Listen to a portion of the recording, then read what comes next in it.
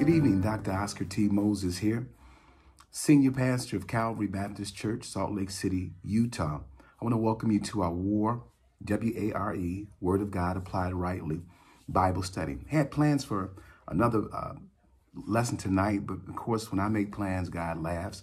And so the intention was to begin a series entitled The COVID-19 Pandemic and the Urgency of Now. But because of some other issues, we're going to put that on hold until next week. Speaking of next week, we have a host of talented people at Calvary Baptist Church, some of the most creative minds, and I have the opportunity to work with some of those people as they have creatively sought to bring our Facebook ministry alive, or our social media ministry through some different techniques that will reach the members in a creative way.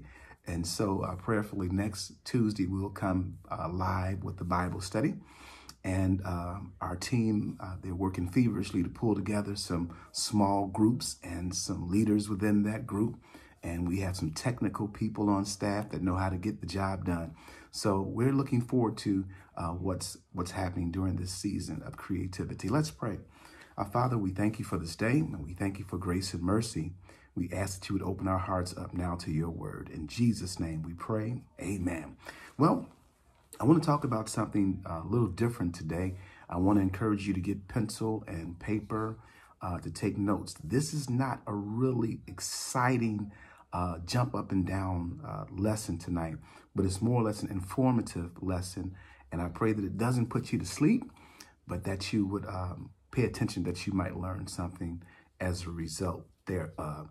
Listen, today we are faced more than ever with the challenge of confessing and standing on the word of God. As a matter of fact, the lines have been drawn in the sand, and the church has been challenged to pick a side. Either we're going to stand on God's word, or either we're going to conform to the world. The problem with this generation is that they don't feel confident, or this upcoming generation, and they're straying from the church because we're not able to articulate or to defend the faith or stand on God's word. As a matter of fact, just thumbing through Facebook this past week, so many jokes are made against the church and against preachers as it relates to how the church is responding during this time. But we believe that God's word is true, and we believe in the trustworthiness of God's word. And so I want to answer the question this evening: can God's word be trusted? Is God's word reliable? I want to dig into some historical facts as it relates to the Bible, some bibliographical facts, as well as some archaeological facts that support the trustworthiness of the Bible. Now, you might see me looking forward a couple of times at my timer, because this thing is timed out on me a couple of times. So I created a couple of videos, and I thought I was taping, and I was just talking to a recorder that was not going on. So you're going to see me looking backwards and forth. And so pray for your pastor, and let's look right at this lesson.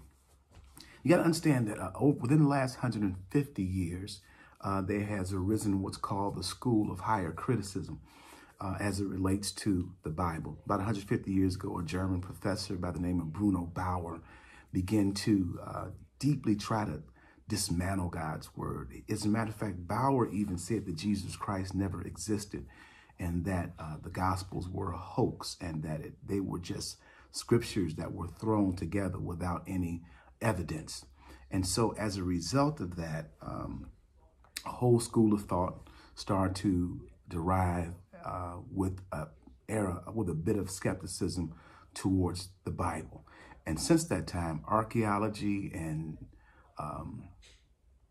geography and history has played a role, I believe, in confirming the trustworthiness of the Bible. I'm a former police officer, and I was taught in the police academy that at the end of the day, the only thing that matters are the facts. Just the facts, ma'am. Just the facts, sir. And so I want to look at the laws of evidence and try to support the claim that God's word is trustworthy.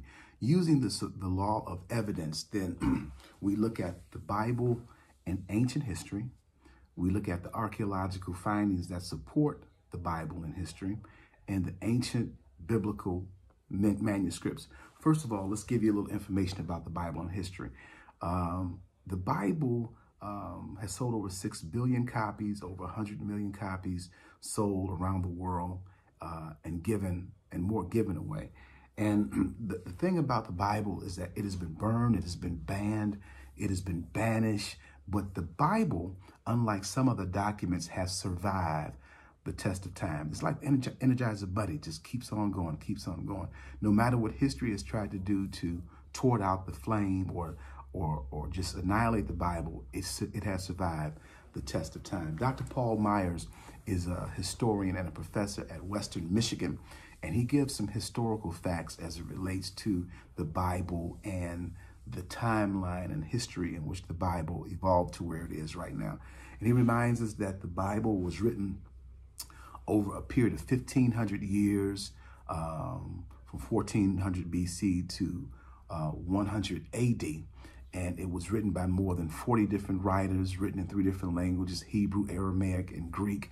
The first copy of the Bible from its original form was the Septuagint, which was translated from a Greek translation from the Old Testament around the 3rd century BC.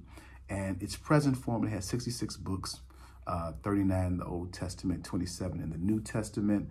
I'm going to try to skip through some of this. It was in 1488 that a rabbi named Isaac Nathan divided the Old Testament into verses. The Pilgrim's Bible came in 1455. In 1522, Martin Luther brought the Greek translation. He transferred the German and the Greek into the German Bible. In 1525, William Tyndale later was captured, strangled, and burned for creating the English translation.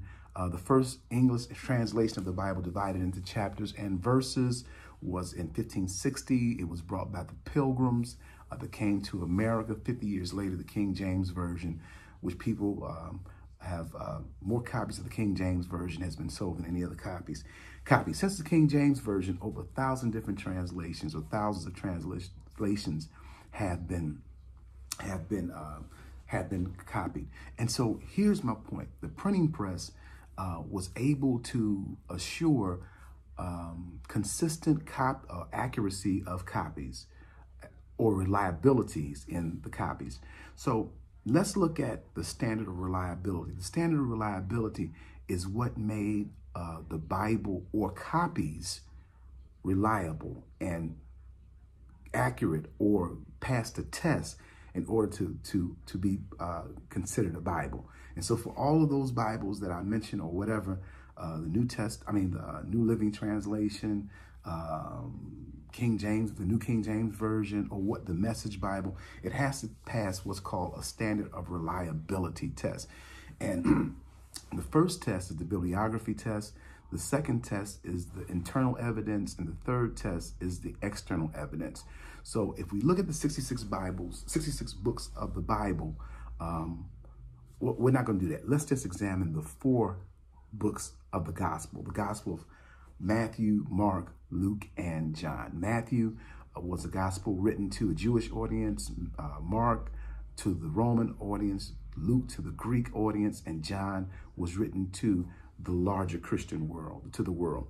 Matthew, Mark, and Luke are called synoptic gospels. Synoptic, S-Y-N-O-P-T-I-C. And that word synoptic means that they're seen together. They gave their accounts of Jesus from their own perspective, but they all coincide and collaborate.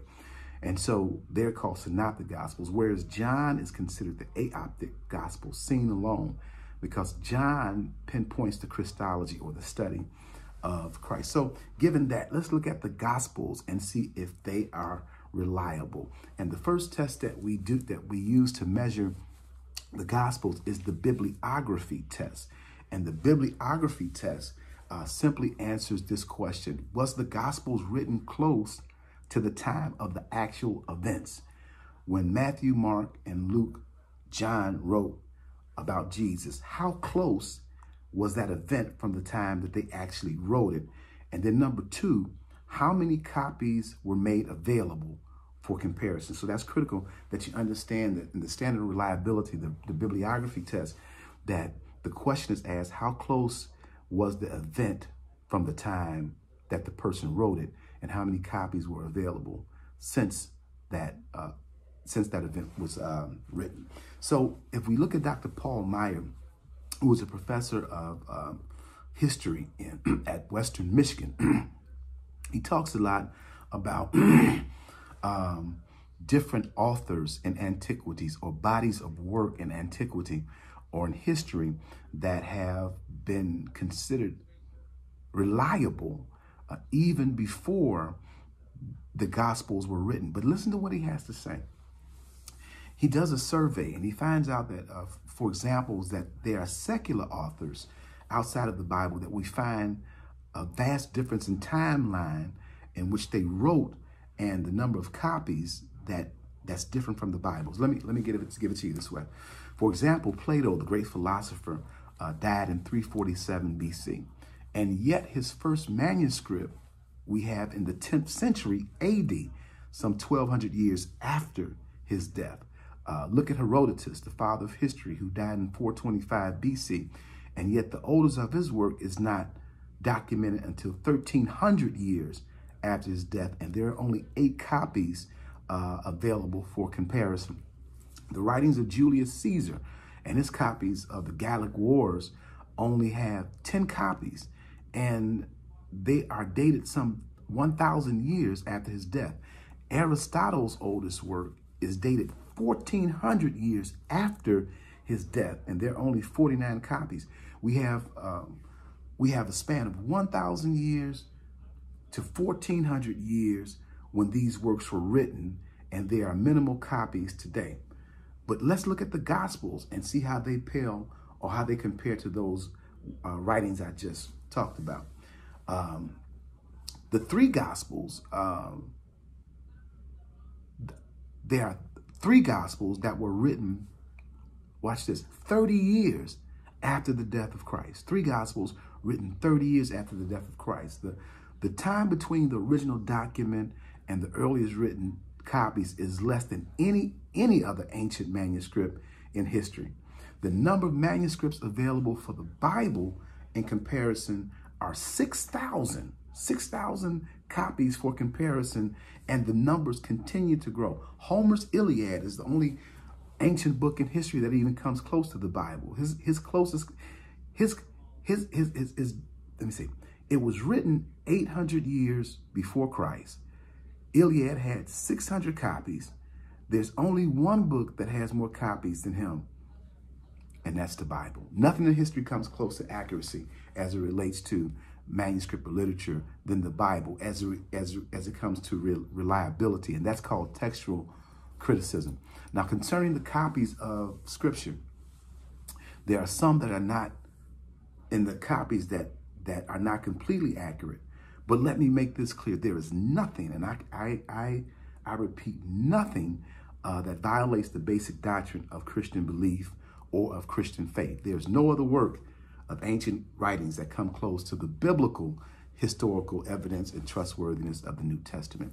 The second test is the internal test of the Gospels. We gave you the bibliographical test, and that's we compared other writings, their copies in the time frame in which they were written to the Bible, and the Bible comes out written within 30 years, over 6,000 copies, and the numbers continue to grow and grow. That gives it accuracy and reliability. But the internal test of the Scriptures answers the questions: did the writers have the means or opportunity to get the story right? Were they able to collaborate on the story? And the internal message of the Gospels, Matthew, Mark, and Luke, suggests that they were collaborating. They collaborated in their eyewitness account. And you got to ask yourself, are there obvious contradictions in the work? Were there eyewitnesses or close associates of the eyewitness that confirm the events or not? For instance, Luke was not an apostle, but he was there during the time and after the time of Jesus and was able to collaborate their work. Let me move on. Let's look at the external evidence test for the gospel. That's outside sources. Now, as Christians, we can say, well, this is the Bible, and other Christians will agree with me. And we will say, these are the events that happen. But what gives it more strength is that when people outside of Christendom or even Judaism can confirm and collaborate some of the stories that are present in the Bible. For instance, for a long time, there was no historical evidence of people even being crucified in Judea. And so many scholars begin to tear that apart and say, that history or outside sources said that when people were crucified, they would have not been given an elaborate funeral. There would be no tomb because a common criminal would be thrown to the dogs for the dogs to eat.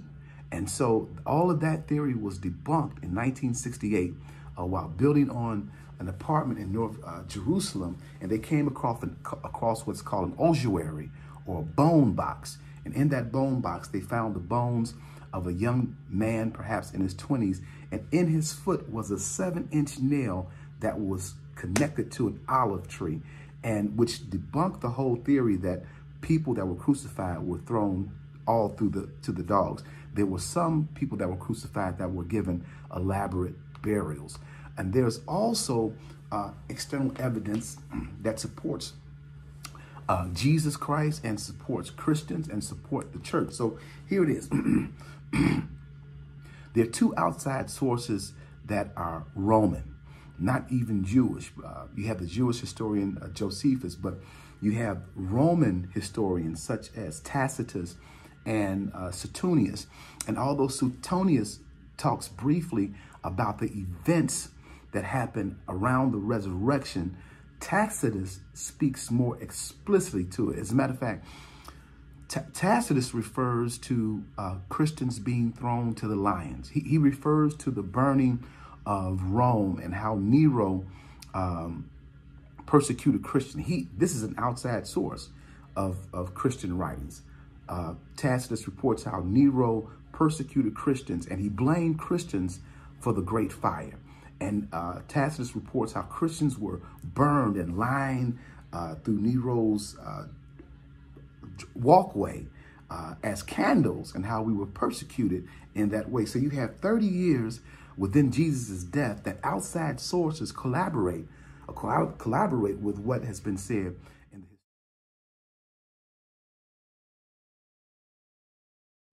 I'm back, and there's probably a change in the quality of the picture, but I had to switch from the iPhone, kept cutting off, to the iPad with less of the quality that you might get. Anyway, so I left off on you have 30 years within Jesus' death that people, our followers of Christ, are still documenting the actual historical account of Jesus.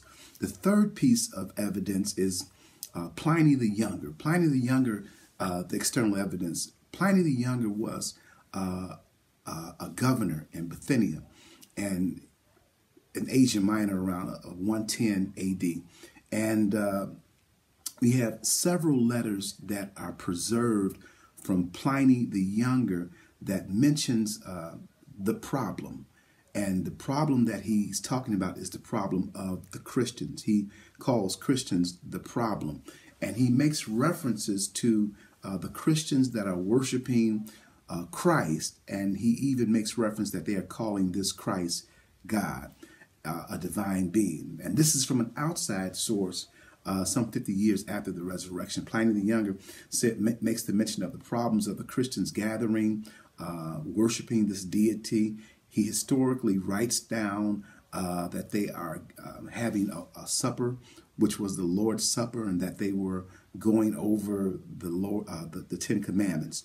And so the Gospels are deemed, or if the Gospels are deemed unreliable based on this evidence, then how do we look at the writings of Julius Caesar, Plato, Aristotle? They all crumble under the weight of the evidence found that supports the Bible as being a reliable source.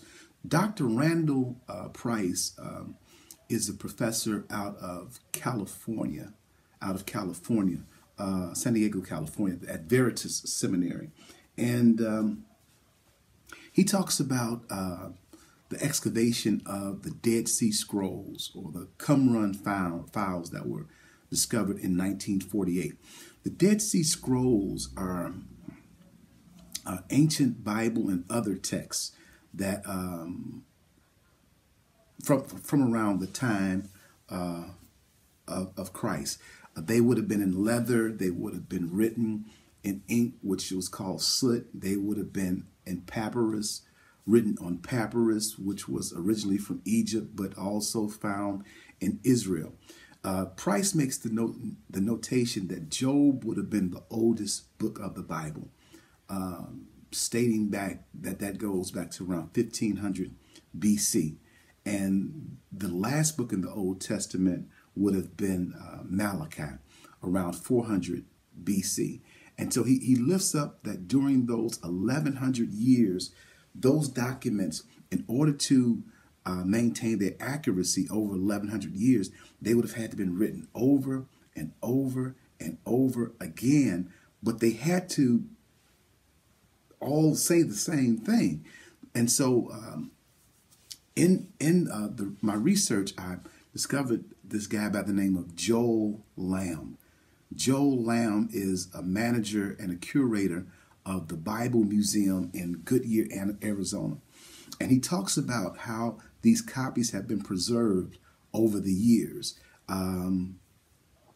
Joel Lamb says that skeptics assume that given the amount of time between the original document and the oldest copy, there must be hundreds, if not thousands, of errors between 1100, 1400, 1500 BC and 400 BC. He says there has to be countless of errors if they were copying them over and over again.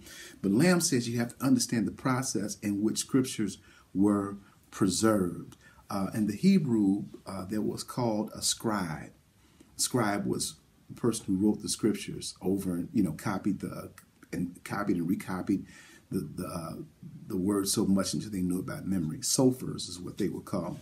And so he says, he talks about the scribes and their methods, and how their methods were astounding because they were so accurate in copying the scriptures and over again. Around the 7th century, a group of scribes called the Masoretes had to copy the original page with such accuracy that the number of words on the page could not be changed. Each line on a new page had to be exact the same as the original. If the first line on the original page had 9 lines, the copy had to match that. The number of letters were counted and compared with the original. Another scribe would check what the middle word was on the copy, and it had to match the original. The scribes were not allowed to copy sentence for sentence or even word for word. They had to copy letter for letter. And after it was copied and checked by another, a third person would check to see what the middle word was on the page. And when that process was done, another would count the phrase. How accurate were they in copying the Old Testament? Well, up until 1947, the oldest manuscript from the Old Testament came from around 1000 AD from the Masoretic text. The product of a group of scholars called the Masoretes. They took on the responsibility of making sure that the books of the Old Testament were preserved for future references. And so, you ask, how accurate was it? Scholars assume that the Masoretic text had hundreds of errors until one day, in the 20th century, 1948, a little boy had a rock and was throwing a rock into a cave, and it hit a jar, and it broke a clay jar in the cave. And that rock struck pottery with 37 jars of scrolls of parchment which contained every book of the Old Testament with the exception of the book of Esther. And from one of those 11 caves came a complete copy of the book of Isaiah. And when they compared those copies that were thousands of years old with the Masoretic text, they found out that it was 95% accurate. The Masoret's writings were over a thousand years from the copies they found. That was the most important biblical find in history, because those texts showed the accuracy of Scripture. The second thing is archaeological findings that support the Bible.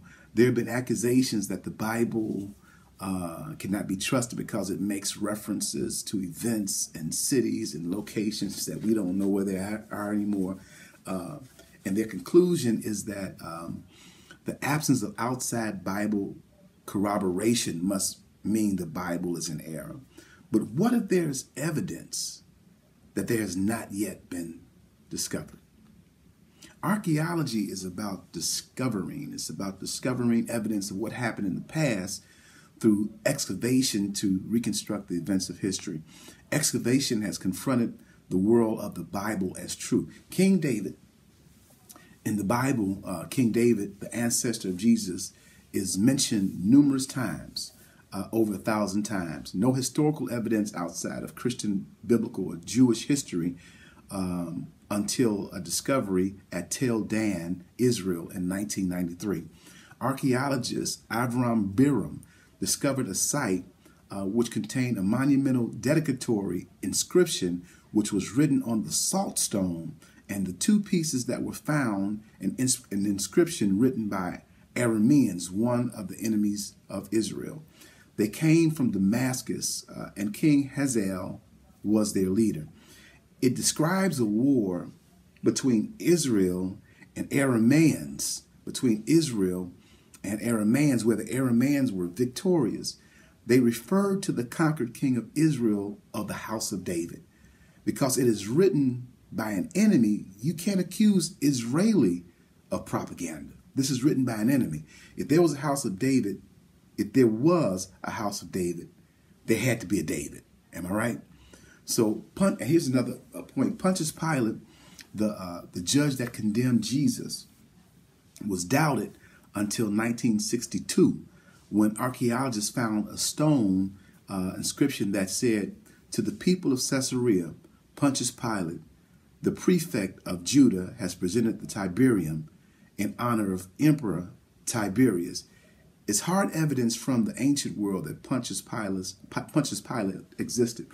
What was the other side of the bar with Pilate?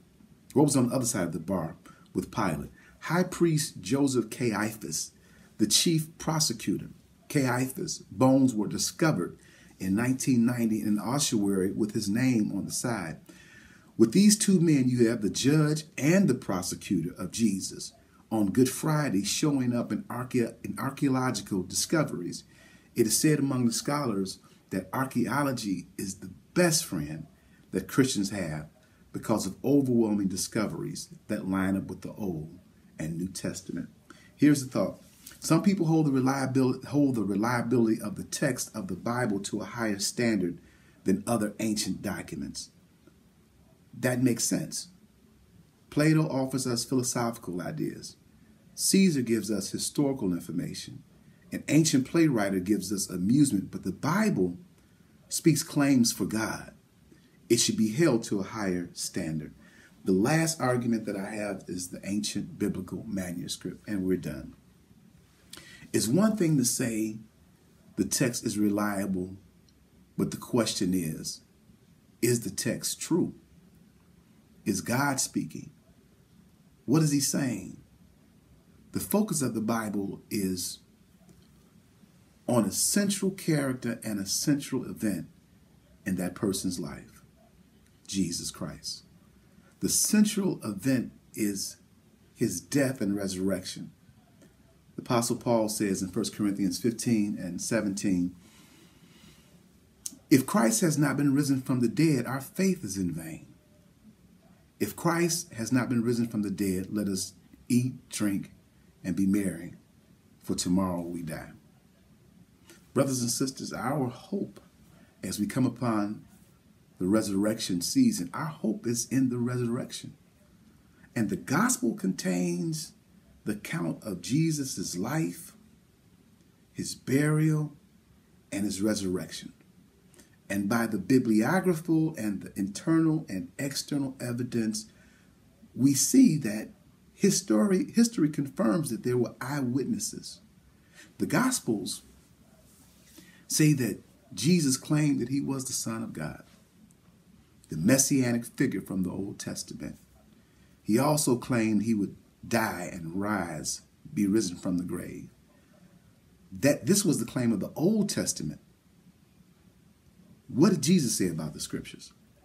Jesus said about the Old Testament on the road of Emmaus in Luke 24, verses 25 and 26. Then he said unto them, O fools, and slow of heart to believe all the prophets have spoken.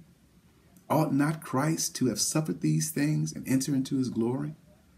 Jesus validates the Old Testament. Jesus talked about Old Testament figures in Luke 24 and 44. And he said unto them, These are the words which I spake unto you, while I was yet with you, that all things must be fulfilled, which were written in the law of Moses and in the prophets and in the Psalms concerning me. Psalms 119:89. Forever, O Lord, your word is settled in heaven. Joshua 1:8. This book of the law shall not depart out of your mouth, but you shall meditate on it day and night, so that you may be careful to do all according to all that is written. For then you will make your way prosperous, and then you will have success. Luke 16. But it is easier for heaven and earth to pass away than for one stroke of the letter of the law to fulfill. Faith in the Bible, God's word, is reliable, is rooted and grounded in historical events and places, many of which we can point to today. In closing, faith is based on the fact that we're able to find some hard evidence in archaeology, as I've given to you, in history, confirming the Bible. This is evidence that truly demands a verdict, one that affects the juror. You can't sit back, analyze the evidence and say, Jesus did live, died, and was buried from the grave, and then just go about your business.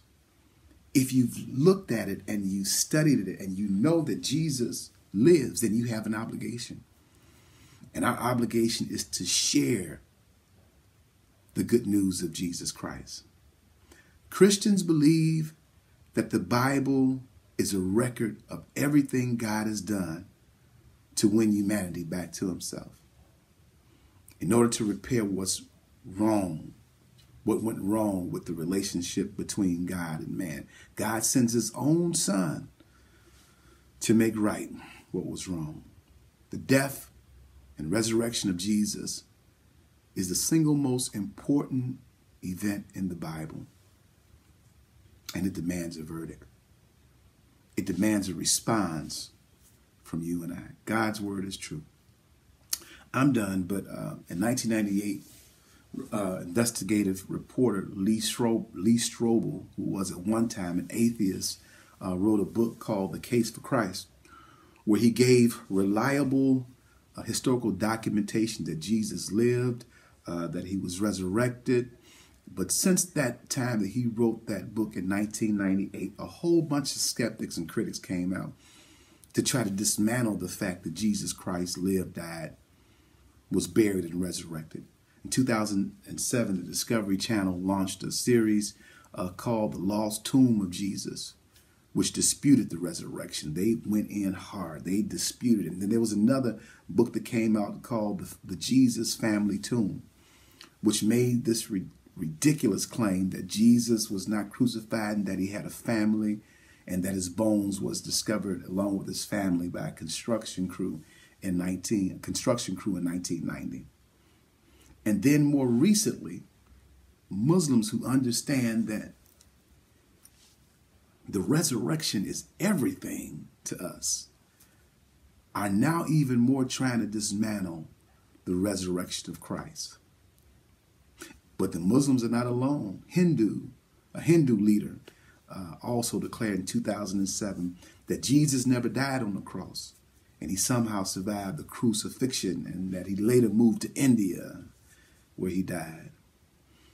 But the Hindus and the Muslims are not alone. Atheists have come out in 2005, Prometheus Books, they promoted a 545-page anthology called The Empty Tomb, or Jesus Beyond the Grave, in which skeptics and atheists go forth and say that Jesus never existed or he was never buried.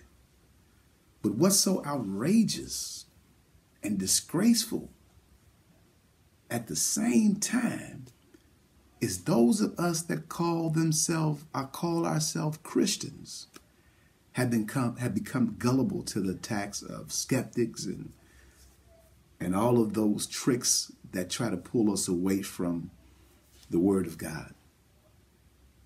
And all of a sudden, it seems like 2,000 years of systematic theology is going down the drain.